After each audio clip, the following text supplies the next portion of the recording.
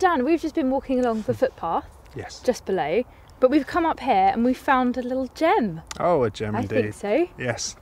So what have we got? For some.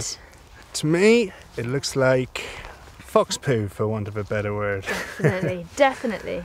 Characteristic of a carnivore is the pointed end with a nice little twist. I mean, it looks nice and fresh actually. It really it's does. nice and wet for us, and I think if it was a little bit old it would have dried up, but have a little look, see what we can find.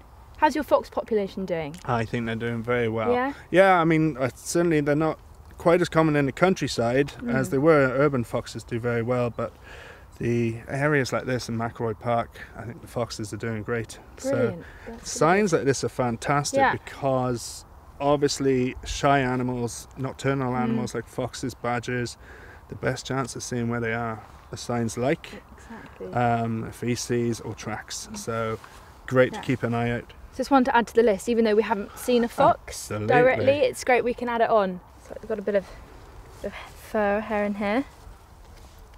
Look at that. Look, now there. That's great, isn't it? That looks a bit like a tooth. Bit toothy. It does indeed. Brilliant. What do you think that could be from? Like a mouse or shrew like a mouse something or like shrew that. or something. Yeah. It's brilliant. Look at that, there's another one too. So both, bless me, won't be using them again. No, a few seeds in there too. Yeah, lots of seed pods. So either it's been opportunistic or it's eating something that eats seeds. Yeah, absolutely. And, you know, it's the sniff test. They don't sniff too bad. A bit of musk, that musky smell, you know, I've got a bit on my lip. There we go. That was the plan. Perks of the job.